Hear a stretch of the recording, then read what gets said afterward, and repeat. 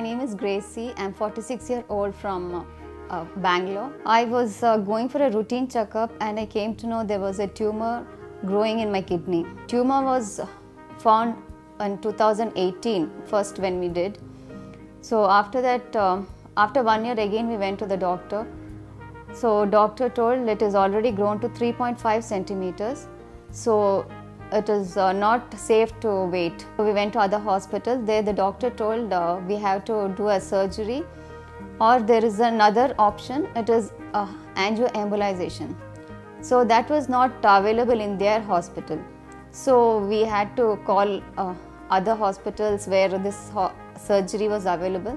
So we called up Manipal hospital. There we came to know there this procedure is done. So we went to Manipal and consulted Dr. Dubey. This procedure is they'll block the tube. So block the blood flow which is going to the tumor. So he referred us to radiologist Dr. Reddi Prasad. Once she presented to me, we performed a CT scan, confirmed the diagnosis of renal angiomyolipoma, and we advised that she would undergo an embolization procedure. He told us about the procedure, what and how it is.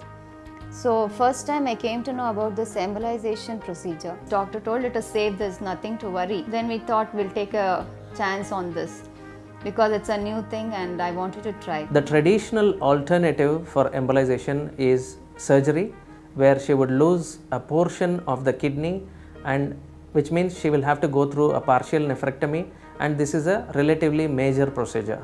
However, with interventional radiology and with the technical advances in our specialty, we were able to perform an embolization procedure. This is a minimally invasive procedure which is performed through a very tiny 2 to 3 millimeter incision under local anesthesia. A catheter, which is a fine tube, is taken selectively into the left kidney blood vessels. An angiogram is performed, and a super selective catheterization of the blood vessels that are supplying the angiomyolipoma is performed, and this is usually blocked with some particles.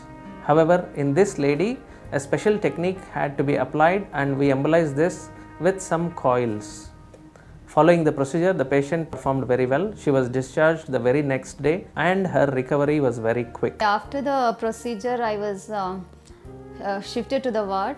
There next day Dr. Reddi Prasad came to see me, and I was like all excited to know that there's no scar, and everything was done so smoothly. 1.5 years down the line, the follow-up scans show complete resolution of the angiomyolipoma, and Mrs. Gracy Santosh is doing extremely well. After 2 years, this is my testimony of my procedure. I thank Dr. Dubey who sent me to Dr. Reddi Prasad, who did a wonderful job. His team was there.